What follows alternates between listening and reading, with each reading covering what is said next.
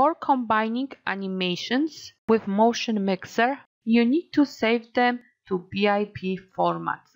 Select your biped and in biped section, click Save icon.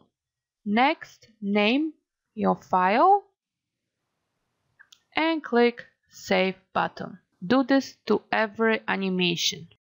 Create new biped. In Motion panel, click Mixer icon. Click the topmost track. The track turns light gray when selected. On Mixer menu bar, open Track menu and choose Convert to Transition Track. Go back to Track menu, choose New Clips from Files. Browse to the folder where you saved your biped animations. Select them and click Open.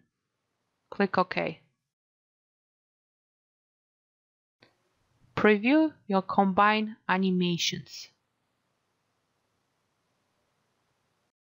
On the Motion Mixer toolbar, click Zoom Extend so you can see the entire mix.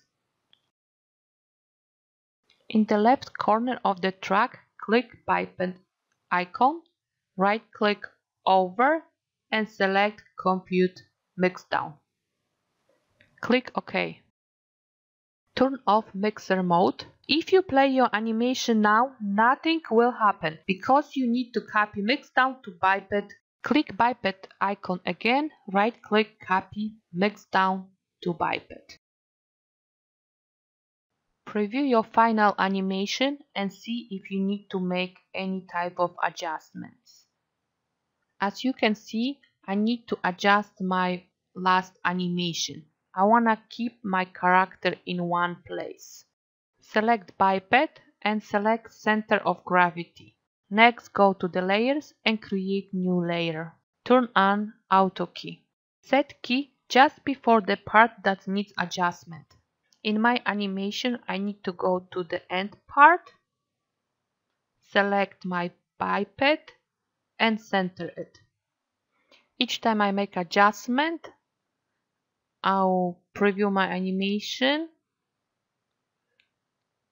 and go back and make adjustments again and again to the point I'm happy with it. Sometimes you need to add additional keyframes and move things around. When I finish my adjustment, I'll go back to layers and collapse all the layers. So remember to preview your animation often and make changes as needed. Thank you.